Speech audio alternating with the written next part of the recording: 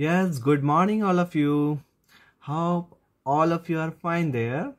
So children, what we are studying today?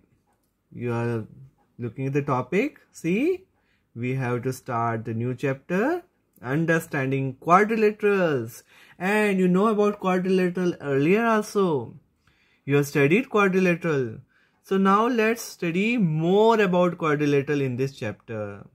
So let's start. Are you ready? So let us start with polygons. What is polygon? A simple closed curve made up of only line segments is called a polygon. So see polygon, I am making a triangle. Triangle is a polygon having how many sides? 3 sides are there.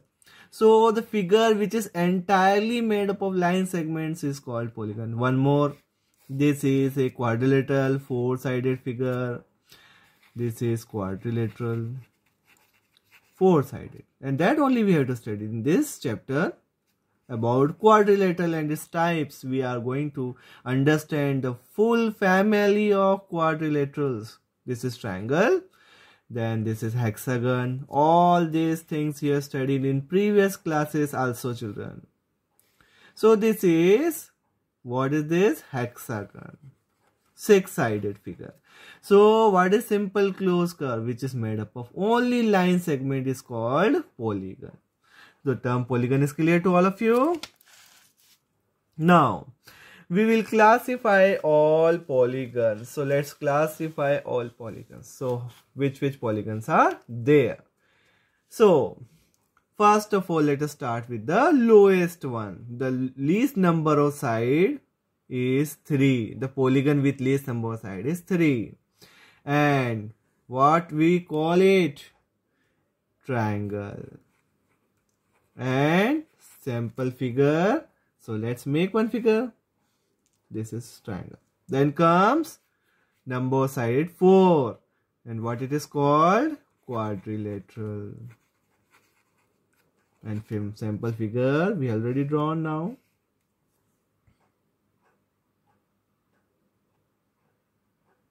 Then comes number side 5 and it is called pentagon. And figure we can draw 1, 2, 3, 4, 5.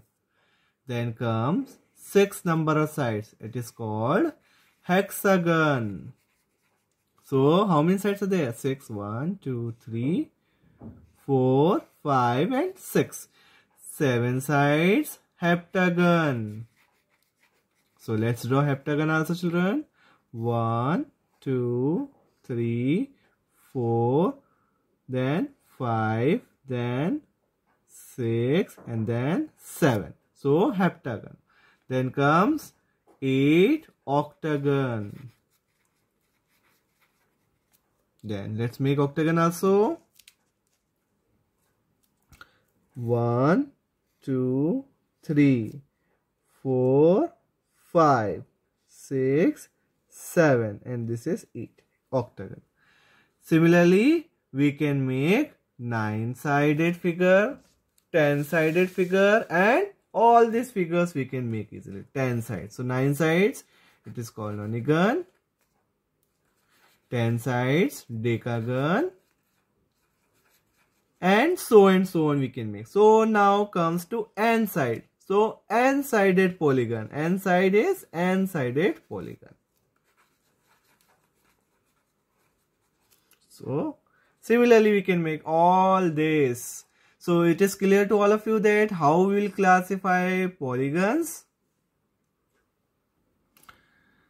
So children, we are all covering concepts of this chapter before starting exercise. We must know that what we have to study before doing exercise. So next is diagonals. A diagonal is a line segment joining or connecting two non-consecutive vertices of polygon. So this is polygon. Any polygon we can make. This is quadrilateral I have made. Now this is 4 vertices. Now let us join this. This is diagonal. So what is diagonal? Is a line segment joining two non-consecutive vertices. and this is one more diagonal. So there are two diagonals in it, A, B, C, D. Let us name it. So what are the diagonals here? AC is first one and BD is the second one. So there are two diagonals in this quadrilateral. Similarly, we can make diagonals for pentagon, hexagon and so on. Now comes to next definition, convex and concave polygons. So what is concave and convex? Now let us I will make one figure for all of you. See, this is pentagon I have made. So this is called convex. Why it is called convex? So why you study diagonal, children? To know the concept of convex and concave polygon.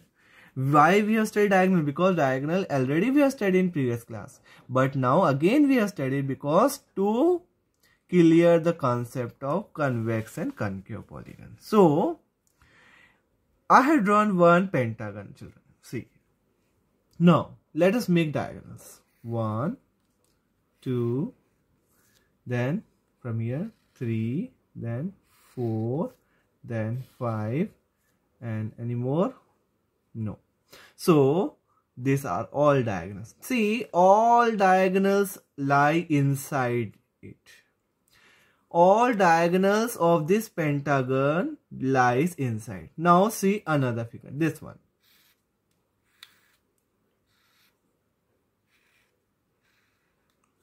What is this? 1, 2, 3, 4, 5. And what is this? This is also a pentagon. This is also pentagon. This is also pentagon. What is the definition of pentagon? Having five-sided figure. Having five-sided polygon is pentagon. So this is also polygon, pentagon. This is also pentagon. Now 1, 2, 3, 4, 5, 5 side. Now here see, if I draw diagonal, one of the diagonal. What is diagonal? A diagonal is a line segment joining any consecutive vertices. So I am joining this one of the vertices. I am not joining all inside one. I am joining one of the outside one. So polygons that are convex have no portion of their diagonals in their exterior. जो convex polygon होते हैं उनके diagonals where it lies, कहाँ होते हैं? अंदर. और concave में all diagonals lie. Some diagonals may lie outside. Some diagonals may lie outside, and some diagonals lie inside also. But here in convex, all diagonals lie inside. In concave, some diagonals may lie outside also. That's why it is called concave polygon. Clear, children? Convex and concave polygon.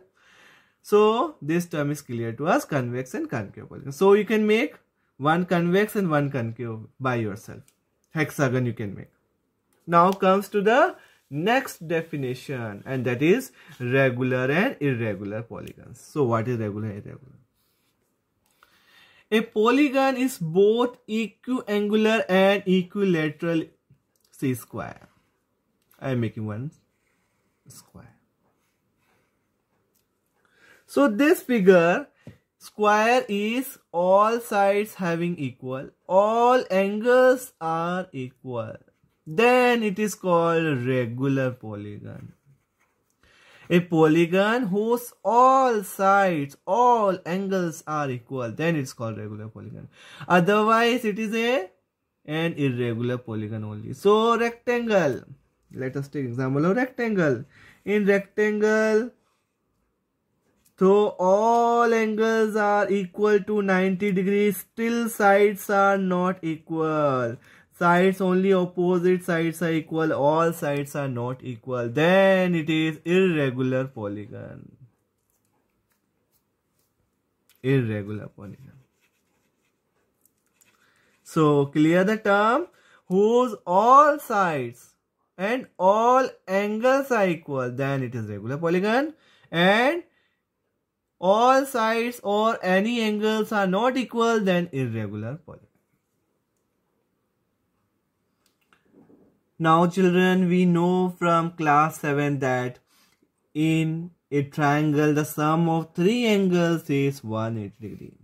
From class 7th we know this, that the sum of three angles of a triangle is 180 degree. This we know very well. Now what about quadrilateral? Our main focus is of quadrilateral. So let us prove that the sum of 4 angles of a quadrilateral is 360 degrees. So angle sum property of quadrilateral. Let us prove it.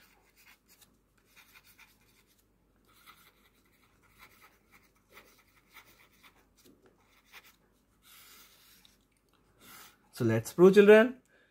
How to prove it? See, we know that the sum of 4 angles of quadrilateral is 360 degree, but we have to prove it. So let's prove. So I am making any quadrilateral. Name it ABCD.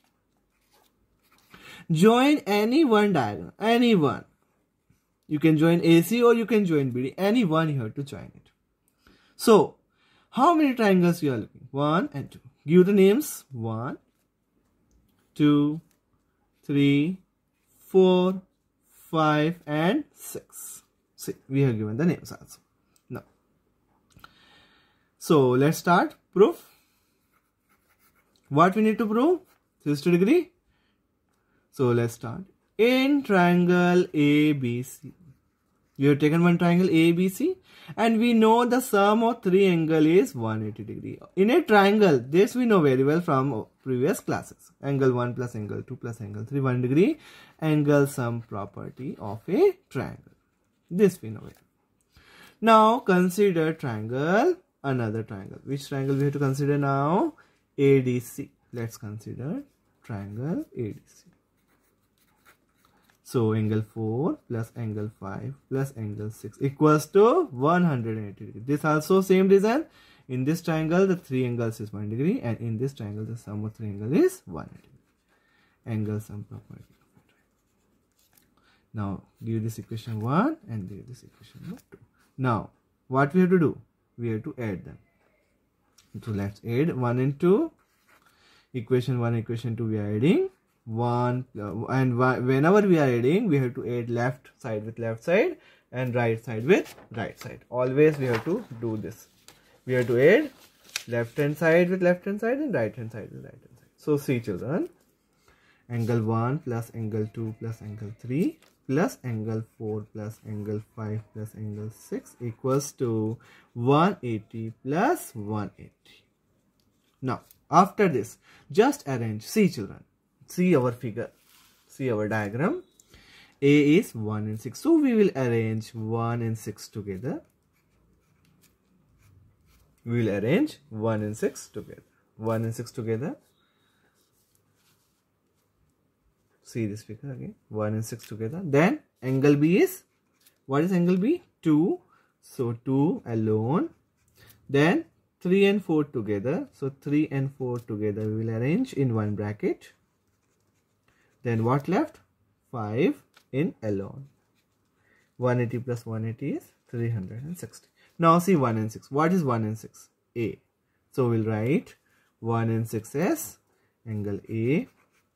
2. What is 2? Children, see 2. B. What is 3 and 4? See, children, 3 and 4. What is 3 and 4? C. So write C. And what is angle 5, children? See angle 5 again. Angle 5 is D. So write it as D equals to 360 degrees. So children, we have proved that the sum of 4 angles of a quadrilateral is 60 degrees. Therefore, sum of 4 angles of a quadrilateral